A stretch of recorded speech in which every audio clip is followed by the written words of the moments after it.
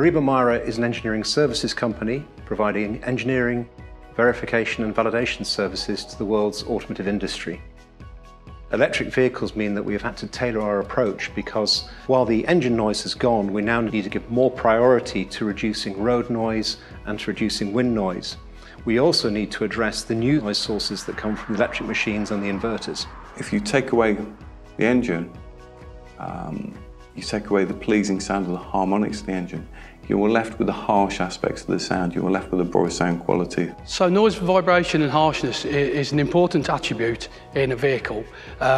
Increasingly so these days, as customers expect a level of refinement in all vehicles now that maybe years ago you would only expect in the luxury end of the market.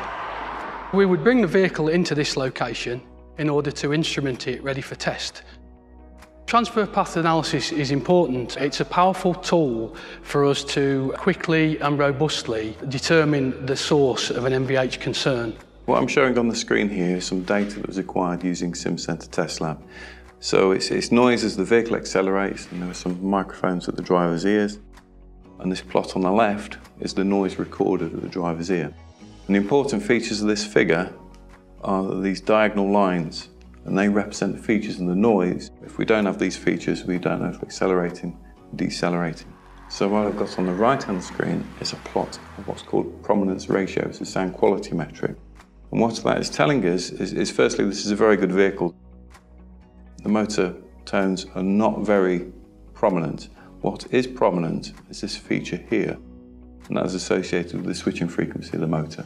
It's one thing creating a software that is mathematically correct, but it's far more difficult to create a piece of software that has been implemented in such a way that it can be effectively used in a commercial environment. Siemens with Simcenter Test Lab have actually done that very, very well.